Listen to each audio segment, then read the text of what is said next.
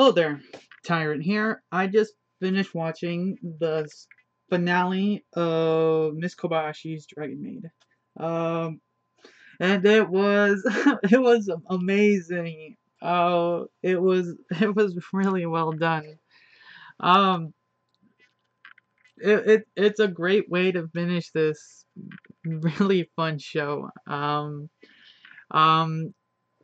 it was I don't know how to say this. It had a lot. It had a lot, and it was beautifully done. I'm I, there was a lot that was said and can be inferred from this episode that was led from everything that led up to this, and it was really good. Um, some of the things that were said from this show can be anyone can take to heart. I can especially take a lot of these things to heart with the people I'm with, and the people I used to be with too. So it's for this episode and for the show in general has been one of my favorites of the winter season. And but let's just so yeah. So for this episode, so Toru's dad basically comes back and takes Toru home, and his design is phenomenal for like the Emperor of Demise. His character's on point. He gives that aura of just sheer power. On top of that, that fatherly figure. Um, and from the point where Toru is taken home to the point where she returns, there's that gap, probably a couple days, where Kobayashi and Kana are on their own, and you can really see um, the there was this like lingering feeling of lost when Kobayashi first heard it, and you could feel it. Um, and then her just trying to continue on with their lives no, not away while she was gone to their knowledge. It was really well done. It was only a few minutes, but you could really feel it. Just day by day, just them doing their thing. Um, then to the point when Toru returns, which was really, really well done as well.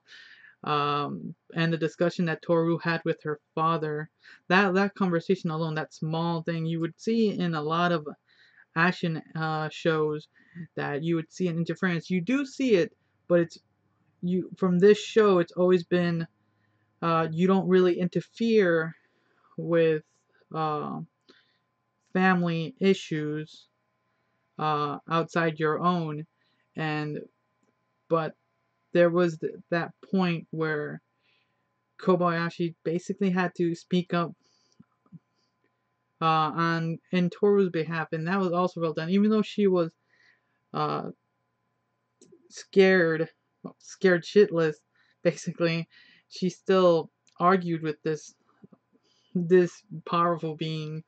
Um, it was also good. What it was great.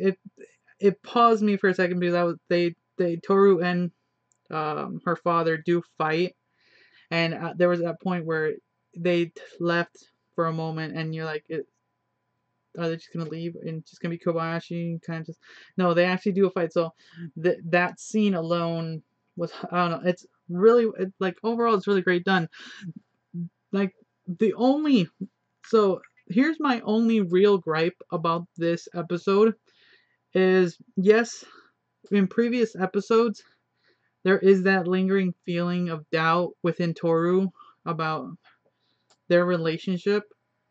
Um, but it's not until this episode that it really manifests, and it bugged me a little bit um, when I thought about it. Um, because yes, she's been feeling these little things, but I wish what they did slightly was have Toru's inner dragon kind of always, not always, but at least hinted at something every other episode or so when something really happened. But that's really my only gripe. Um, but it was really well done. Uh, I've had it. It was a fun last episode, and I'm really sad that it's ending. Um, but for this episode alone, it was a really joy to watch. I'm probably gonna watch it again in a few seconds after I'm done uploading this video. But uh, a really, really great way to end this show. Uh, so hope you guys enjoyed the series. So there is no next week for this one, but my review will be up for this one. But until next time, thanks for watching.